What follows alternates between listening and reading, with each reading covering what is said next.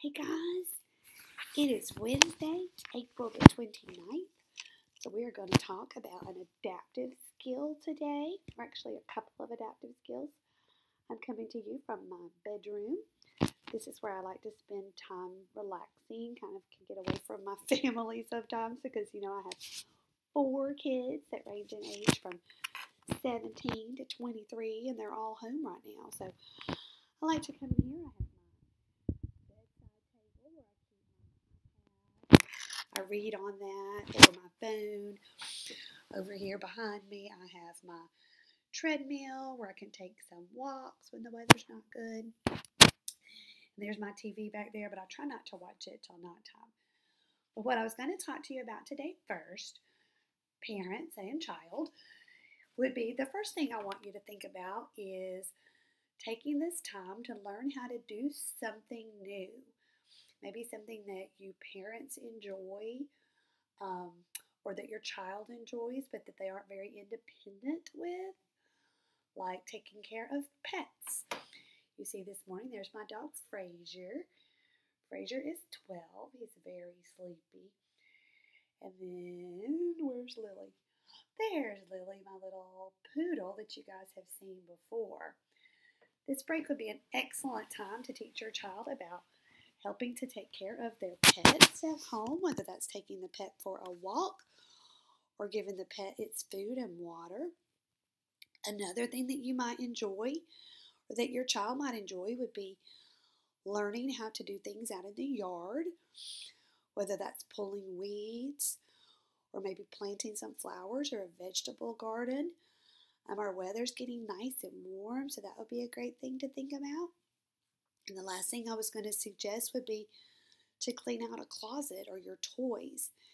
Maybe sort some out that you don't play with anymore, and you could give those away since some families don't have enough toys and people are having a hard time during this bad bug. So those are 3 ideas for things that you could think about, and I want you to think because there's probably things that you enjoy that you could teach your child about, or that your husband might enjoy, whether that's fishing or maybe car repairs, just something really basic that your child could participate in. This is a good time to do that.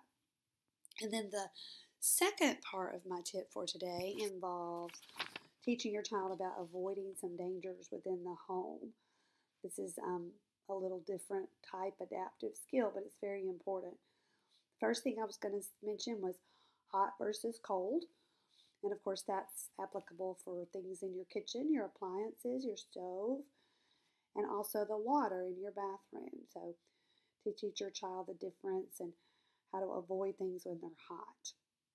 Then the second thing is locked versus unlocked, or staying inside the home without notifying the parent, whether you have to put a lock up high or a stop sign on the door, but for your child to understand that they stay in the house unless you know about it. And then the last thing, familiar versus unfamiliar, or stranger danger is another way to think about that. You could probably pretty easily find some videos on YouTube or a story about that.